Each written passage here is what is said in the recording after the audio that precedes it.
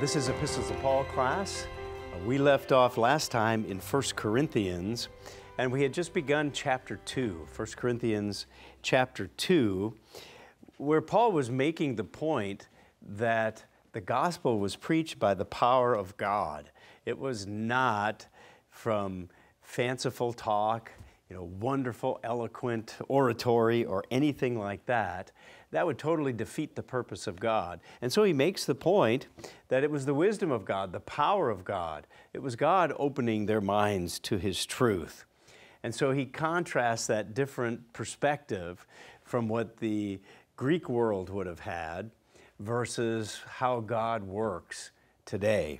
And so in verse 6, where we left off in 1 Corinthians chapter 2, verse 6, he said that we speak wisdom among those who are mature.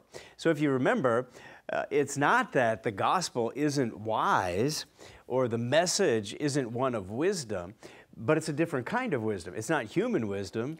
This is of the wisdom of God. And so this is spiritual wisdom he's talking about. And he says we're speaking among those who are mature, yet not the wisdom of this age, nor the rulers of this age, who are coming to nothing. Certainly some of the critics would have said there's nothing good about this message whatsoever. But here he's emphasizing different kinds of wisdom, making an even stronger point about not many wise, not many noble, not many mighty. In fact, this is a little reminiscent of what James wrote. Maybe hold your place here for just a moment and take a look at James chapter 3. Because this is a similar theme that James talked about when he contrasted the ways of the world with the ways of God, and the ones that God works with versus who the world counts as, wise and wonderful. So in James chapter 3, if you notice verse 13, he asks a rhetorical question. James says, "Who is wise and understanding among you? Let him show by good conduct that his works are done in the meekness of wisdom." What kind of wisdom do you think that's talking about? Well, the meekness of wisdom, that's not the mighty, that's not the noble, that's not the ultimate ways of this. No, here we see this is godly wisdom that he's talking, the meekness of wisdom. If you have bitter envy, self-seeking in your hearts, don't boast and lie against the truth. This wisdom does not descend from above, but is earthly, sensual, demonic. And what we'll find as we go through the letter that Paul wrote to the Corinthians, we're going to find how that human wisdom, that demonic wisdom, that earthly wisdom had impacted them in so many ways that they weren't being wise, they weren't being understanding, they weren't seeing things from a spiritual perspective. And so here, James is contrasting that very thing. And then he says the results of that in verse 16 is envy, self-seeking, confusion, and every evil thing.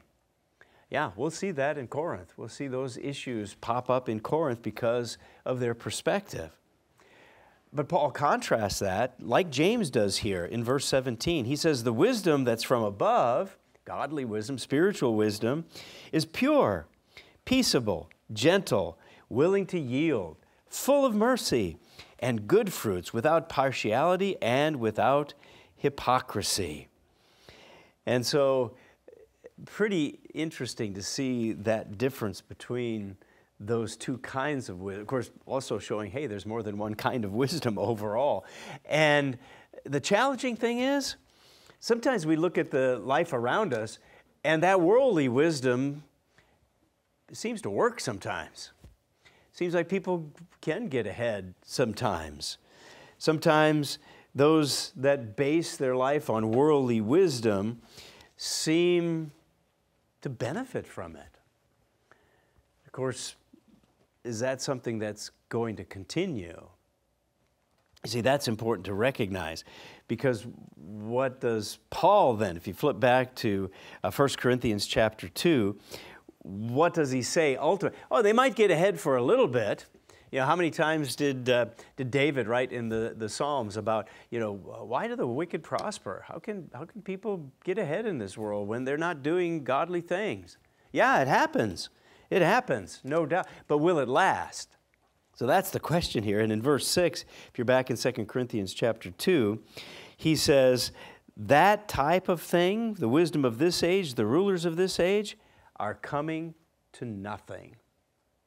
They're coming to nothing. It's not going to last. Not going to last. And so that's going to pass away. That's going to be done and over with. So that's human wisdom. It's not going to be anything that is long-lasting. So instead, he contrasts that in verse 7. We speak the wisdom of God in a mystery, the hidden wisdom which God ordained before the ages for our glory. In fact, we'll continue on here. Which none of the rulers of this age knew, for had they known, they wouldn't have crucified the Lord of glory. So we have human wisdom, worldly wisdom, demonic wisdom, as James said. We have wisdom of God. And he says that this was spoken in a mystery. Now, the word there for mystery is an interesting one. It's the Greek word mysterion. That's an R there. Mysterion. It's a mystery. It could be translated a secret. A secret. So there is secret wisdom that God shows. And so this idea of mysterion, mystery, don't think of it like we think necessarily in English. If you think of a mystery, you think, well, it's something I can't figure out. I can't understand it. Yeah, in a sense, this is true, but what this is pointing at is the fact that a mystery, a mysterion, is something that has to be revealed to know the truth. So you can know the secret, you can understand, but God has to reveal it. And so here, what is Paul saying? We speak the wisdom of God in a mystery. Yeah, God has to open your mind. It's hidden wisdom. God has to reveal it. It can be revealed, but God has to reveal it in order to understand it. Otherwise, people don't get it. They don't understand. And so he makes this point. This is the way that it was from the start. This is the way that God intended it. He ordained it that way. And so did the mighty, did the wise understand it? He says, no, none of the rulers of this age, they didn't get it. In fact, to such an extent that the only hope that they have, they killed, they crucified. The only hope that any human being has is through Jesus Christ. And they crucified, it says, the Lord of glory. They killed the Christ. And so we find that this wisdom that comes from God is something that He has to open our minds to His truth. And so no wonder He says this in verse 9.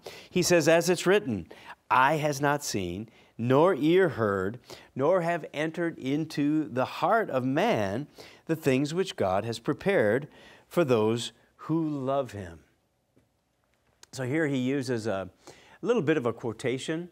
If you've got a Middle Reference Bible, it may even refer to that.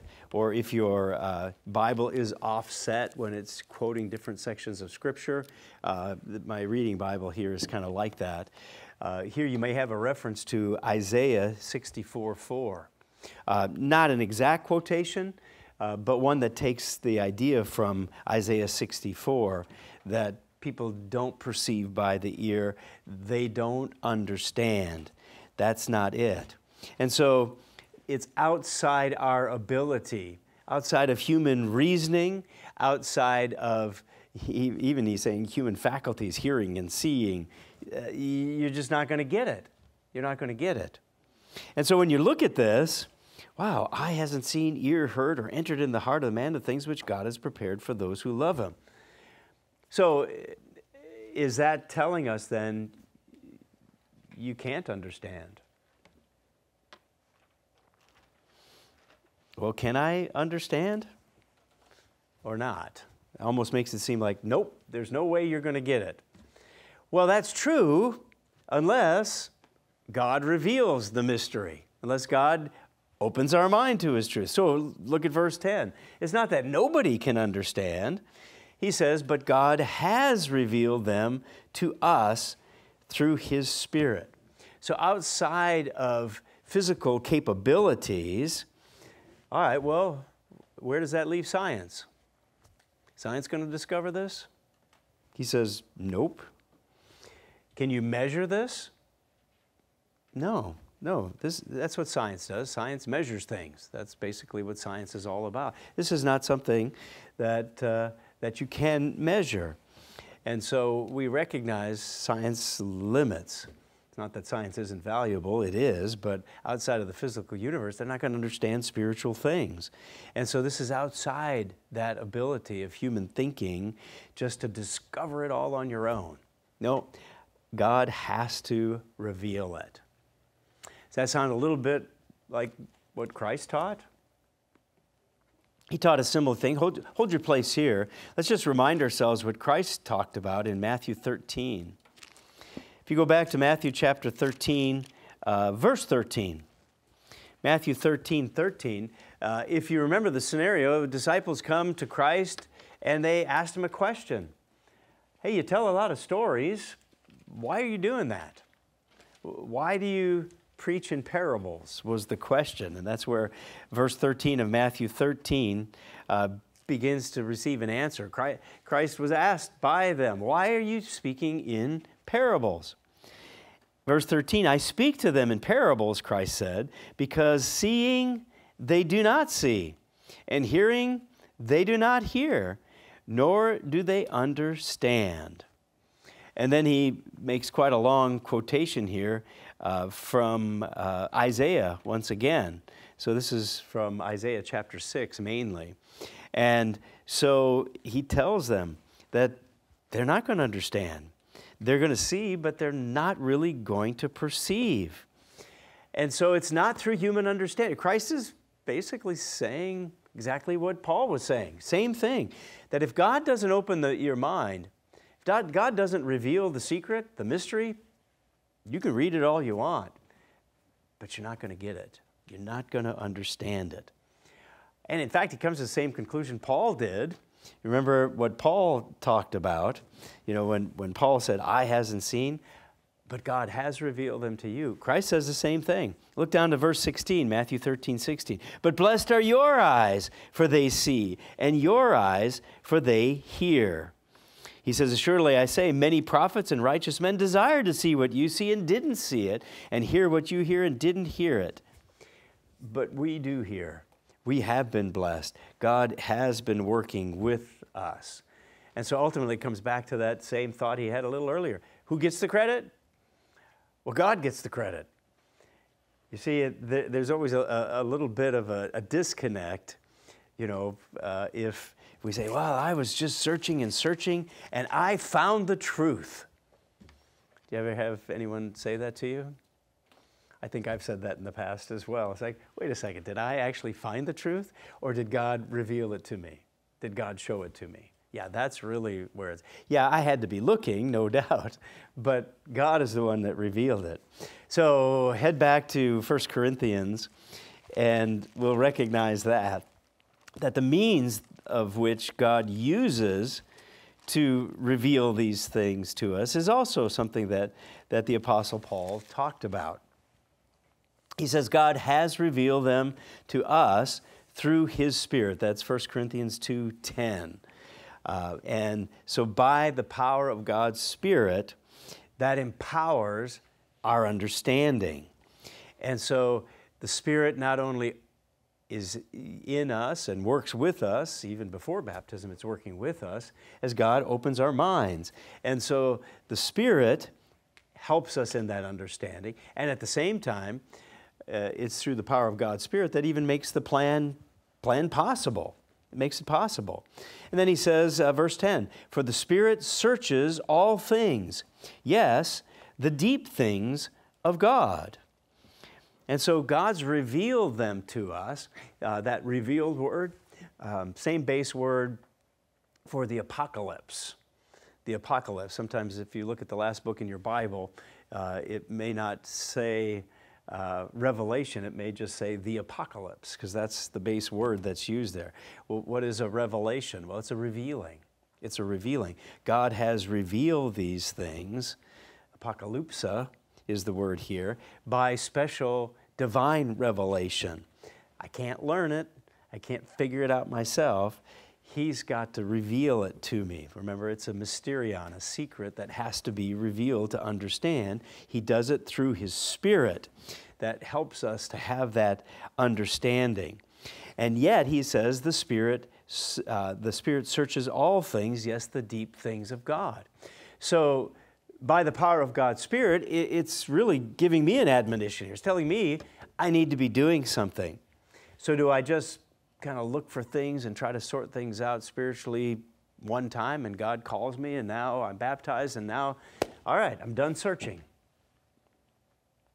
No. No. Interesting here, the searches word, present tense. The Spirit searches.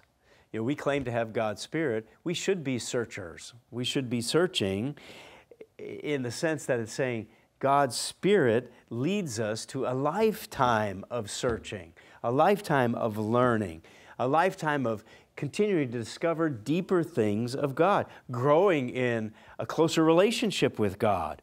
And so it's a valuable thing. It's not to be taken kind of like a treasure. You're searching for a treasure, and once you find it, you're done. No, that's not the case. This is an ongoing process, because as we use and utilize the Spirit of God, we are being converted. We're continuing to be converted. And so I suppose in a sense you could say God's Spirit kind of fuels that need, that desire to know more about God, to know more of the way He thinks, to put on the character of Christ. I think that's the important thing. So we search all things, the deep things of God. You know, kind of like a light shining in a tunnel that, we walked through Hezekiah's tunnel at the feast, which of course is this underground tunnel that was carved to divert the spring there in Jerusalem. And we could have a little flashlight, and with that flashlight you could kind of see where you're walking. But as you looked down the tunnel, you couldn't see all the way where you needed to see. And so you could see just enough to take the next few steps. And I think that's kind of the idea here, that without that light, we wouldn't continue to walk and continue to have things come to our seeing, so that we can continue on. And so I think you can think of it in that way, that God's Spirit is that light that kind of lights the way. Or maybe you could think of it as, what's the light that kind of reveals different things? Ultraviolet light. You know, like an ultraviolet, a black light. You know, if a black light, you turn out all the lights and you get a black light on, you'll see things kind of jump out. If you smile, your teeth just kind of shine white, you know, because of the ultraviolet light. Some scorpions glow in ultraviolet light, which is kind of interesting. So go buy a scorpion and put an ultraviolet light on it, and you'll see it glow. I think it's just, you'd have to check me on that one. I think it's just certain ones will glow. Certain paper will just light up. Bodily fluids light up, you know, under black light, different oils. And it's just, wow, there it is. When you're just in regular lighting, you don't see those things. And so I think that's an interesting way to think about it as well, that like an ultraviolet light, suddenly you can see even more. It's not that regular light is bad, but it's not the whole range, right? You can see other things with this light. And so I think that's kind of what Paul is getting at here, that through God's Spirit, you can turn on the lights, the spiritual lights, and you can see so much more. And that spiritual vision becomes very, very clear. And so we see that, the deep things that we're able to see that normally people don't see. And so he makes that important point. Then in verse 11, brings another thought to mind here. Take a look at 1 Corinthians 2, verse 11. he said, "For what man knows the things of a man except the spirit of the man which is in him? Even so, no one knows the things of God except the Spirit of God." Now remember, he'd been contrasting this idea of human wisdom versus spiritual wisdom, godly wisdom. This difference between demonic wisdom, sensual wisdom, worldly wisdom, versus the wisdom of God. So he's been contrasting those things. Now he shows a little bit more to the picture here, that as a human being, can you understand certain things? Well, he says, yeah, you can understand human things, the things of a man, by the spirit of man which is in him. So here he points to the fact that there's some spiritual component in us, in every human being, that allows us to understand the things of a man, the human things. So in a way, he's getting to an interesting discussion about the function of the human brain. There are certain things that we, as human beings, can do that animals can't do. No animal can do. How about language? Human beings have language, probably one of the prime examples of what human beings, animals can communicate, dolphins can make little sounds back and forth, there's some things going on there. But only human beings talk and write and record things. Only human beings build a knowledge base. You know, we have libraries, we've got Google, we've got AI, we've got all these things that are only unique human things. We can teach the next generation coming up. So those are things that animal brain cannot grasp. They don't understand concepts like what? Mathematics or physics, music, those types of things. They can't appreciate art. They don't understand religion or architecture, or, the list is probably endless, philosophy and all those types of things. But we can. Human beings think, we can reason, we can make choices based on our understanding. And so that thinking, reasoning capabilities offsets the human mind from animal brain. And so animals can only do certain things in a very limited kind of a way, normally based on instinct. Or sometimes, you could train your dog to do certain things and repetitive training, absolutely. But how many animals do you know that'll want to go visit a sick friend? No, they don't do those kind. We can decide to share. We can decide to cooperate. We can decide to serve. We can choose things. We can choose to be angry. We can choose to be jealous. We can choose to be kind and giving. Animals don't have those desires. And you know what the interesting part is? Science doesn't know why. Science doesn't know why. There are many brains out there in the animal world that are much bigger than human brains. So why don't they have more capabilities than us? Doesn't make sense. And so science has been searching and searching for the reasons why. And what's amazing here in 1 Corinthians 2:11, it tells us why. It gives us the answer why. Why science can't explain it? Remember, it just got done telling us, science can't explain everything. This isn't a scientific thing. There's something beyond the physical that comes into play here. And that secret, that mystery, that mysterion is revealed in the Bible, because there is a reason why our mind functions the way it does and why it's so much superior than animal brain. That difference between human mind and animal brain is just unbelievable in the differences there. In fact, maybe just to emphasize that a little bit, you may have heard the story about the guy was having these headaches. And so he goes to the doctor to try to sort out why he was having these things. So the doctor said, well, I think we should just do a scan, of your head just to see maybe something going on there. So they do this scan, and the doctor comes back and he says, I've got really bad news for you. And I said, well, what's the bad news? He said, we found out that your brain has two sides. And I said, well, okay, but all brains have two sides, right? So what's so bad about that? Everybody's got two sides to their brain, right? Doctor said, well, yeah, that's true, but yours is very unusual because on the left side, there's nothing right. And on the right side, there's nothing left. Yeah, that's my brain joke for the day, right? Yeah, what kind of brain do we have? Well, we have a unique brain that operates differently from animal brain. Human mind, what gives us the thinking, the reasoning capabilities?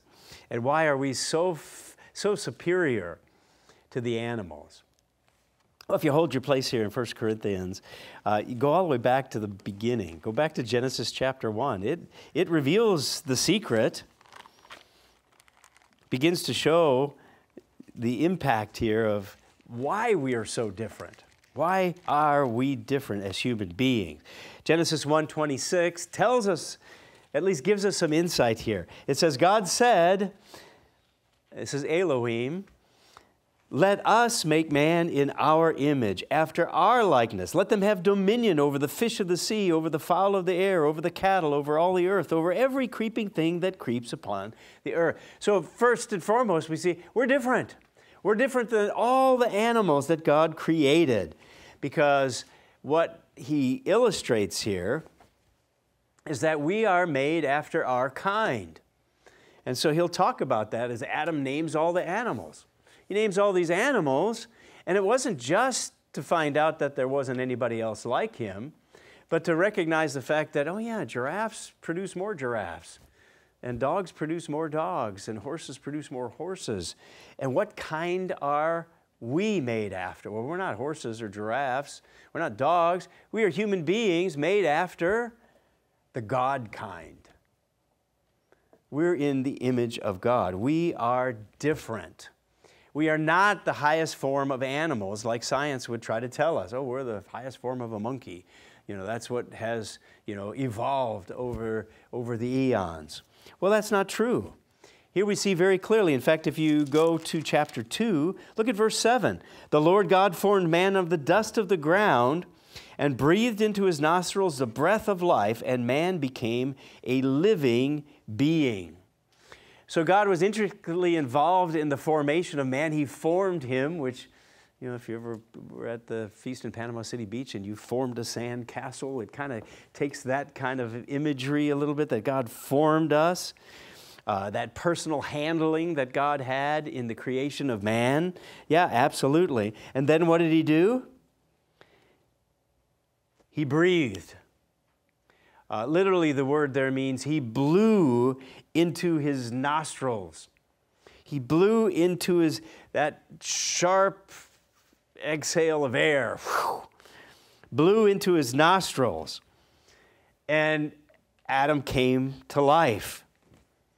And so it's interesting here that this blowing, sometimes this word is translated wind, sometimes it's translated spirit. This word in the Hebrew is the equivalent to the Greek word pneuma. And so here we have this breathing that has this sense of breath or air or wind.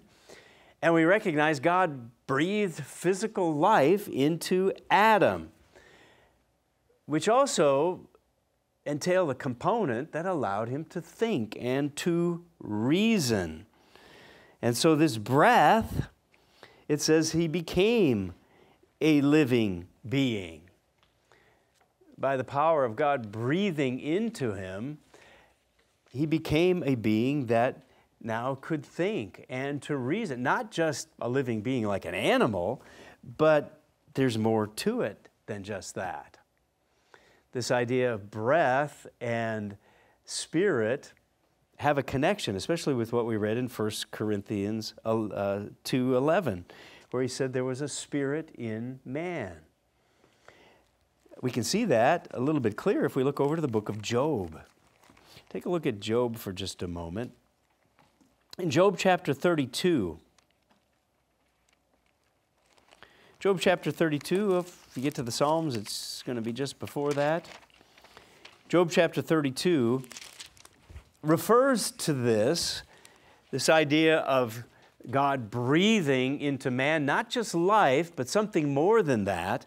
What Paul referred to, this spirit, is what Job also refers to.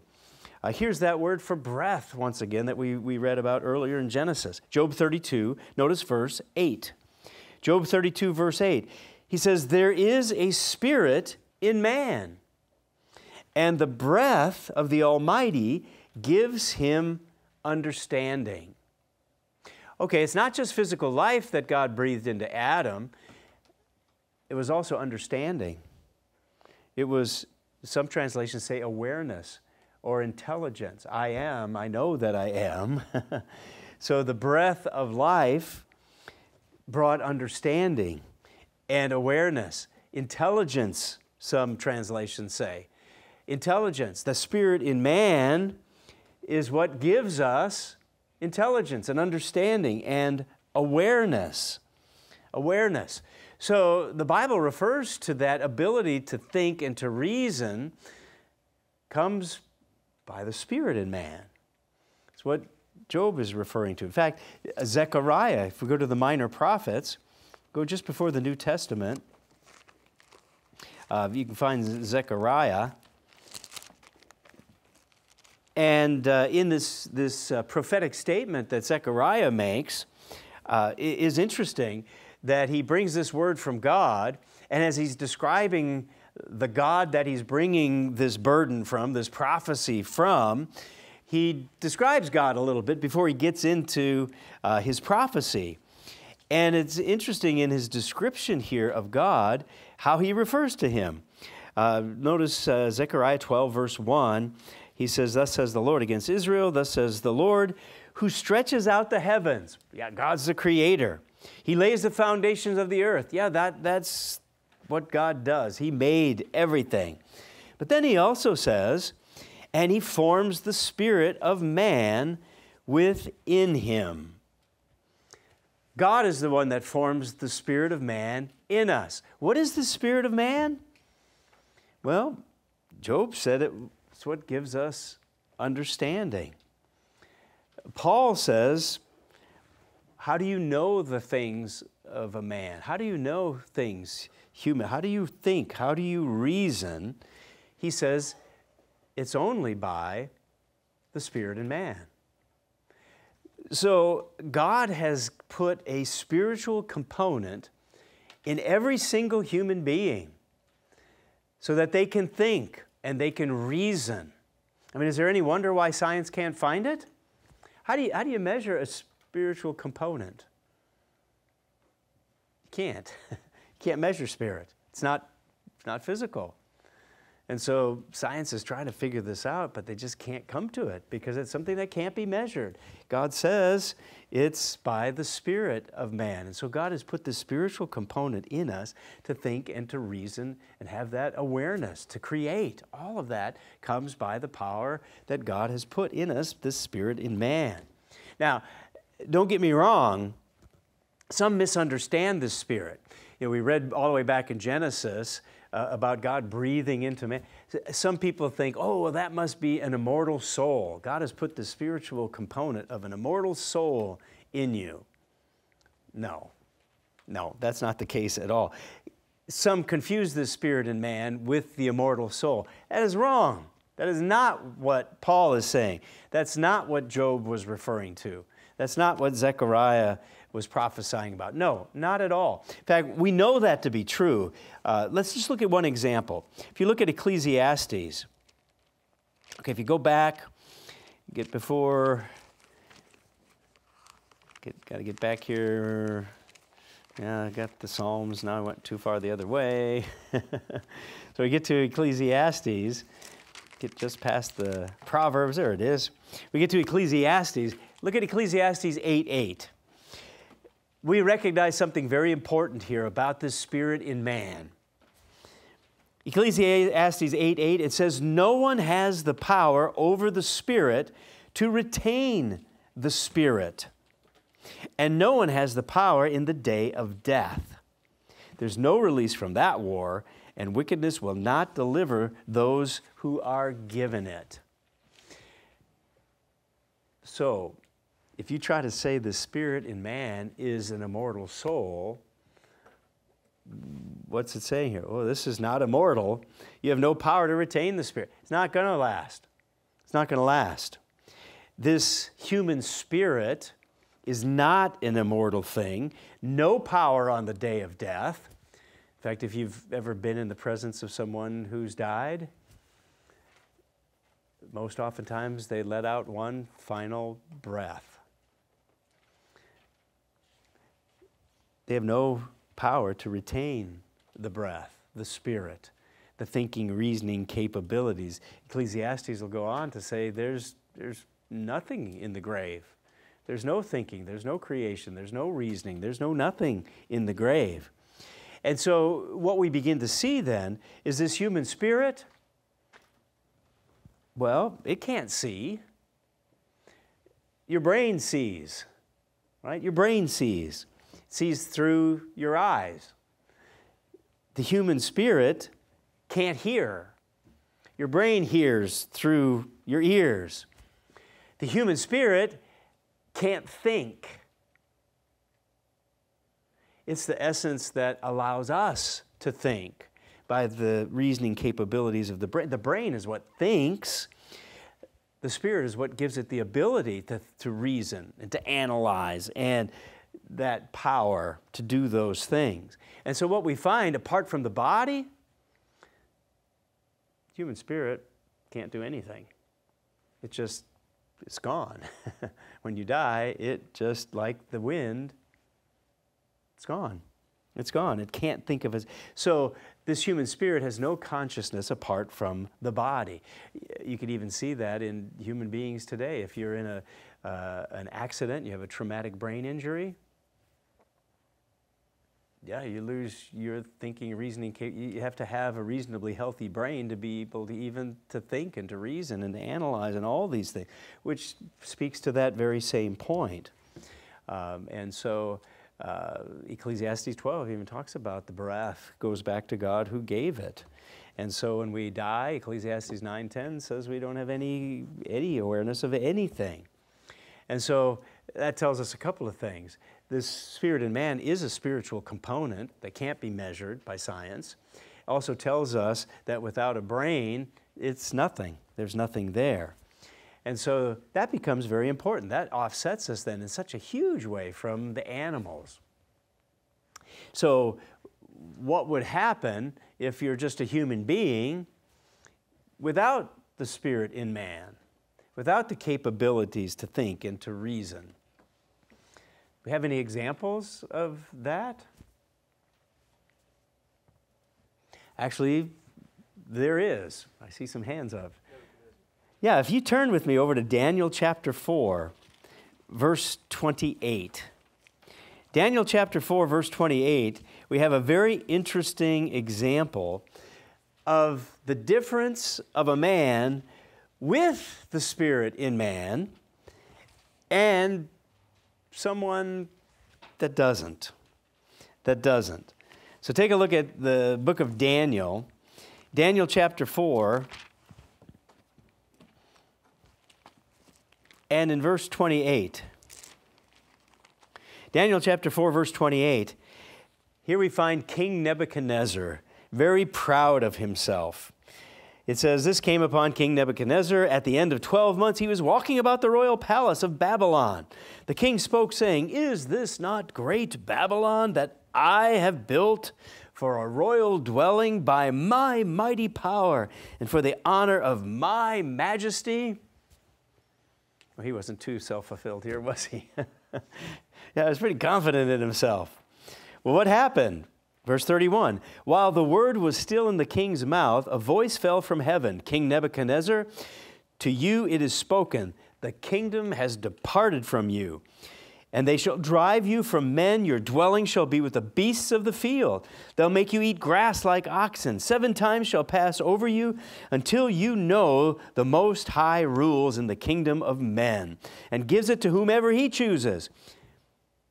That very hour the word was fulfilled concerning Nebuchadnezzar. He was driven from men and ate grass like oxen. His body was wet with the dew of heaven till his hair had grown like eagle's feathers and nails like bird's claws. So he's acting like an animal now. Now, was it just because they drove him out? Or was there more to it than that? Well, verse 34. It says, at the end of the time, over 7 years, I, Nebuchadnezzar, lifted my eyes to heaven. And what does it say? My understanding returned to me. As an animal, he didn't have understanding. It was gone. It had been taken from him. If you read this in the New Century Version, it says, I could think normally again. The New Living says, my sanity returned to me. The Message says, I was given my mind back. I was given my mind back. Yeah, interesting that the Common English Version says, my mind was healed. My mind was healed. Then it says, I bless the Most High, praise and honor Him who lives forever. His dominion is a everlasting dominion. His kingdom is from generation to generation. In fact, skipping down, look at verse 36. He says, at the same time, my reason returned to me, and for the glory of my kingdom, my honor and splendor returned to me. So what made all the difference? The spirit in man. The spirit in man is the difference between human mind and animal brain. That's what makes all the difference. That's what makes it possible. And Nebuchadnezzar is such a beautiful example. What makes it possible for us to think and to reason and have self-consciousness and have the attributes of God Himself made in His image and His likeness? Well, it's this spirit in man. Now, we also have to recognize here that there's something the spirit in man cannot do. The spirit in man cannot do something. I mean, especially as you get to the greatest potential for mankind. I mean, even though the spirit in man is a spiritual component that science can't measure, what we begin to realize, if you want to turn back to 1 Corinthians chapter 2, verse 11, it begins to highlight that. Paul begins to show there's something that the human spirit cannot do of and by itself. Yes, it can help us to think and to reason and understand things. But Paul says in verse 11, what man knows the things of a man except the spirit of the man which is in him? That's how we think and that's how we reason. But then he says, even so, no one knows the things of God except the Spirit of God. And so Paul is telling us here, just as the human spirit gives us human understanding, the ability of the mind to think and to reason, it's God's Spirit that gives us godly understanding. So there's a whole nother spiritual component that Paul references here to point out the fact we're not just the highest form of an animal. We are of a different kind. We are of the God kind. But to reach our full potential, we can't just have the Spirit in man. We must have the Spirit of God. So next time we'll delve into that concept of the human spirit with God's Holy Spirit and how that works and how they can work together.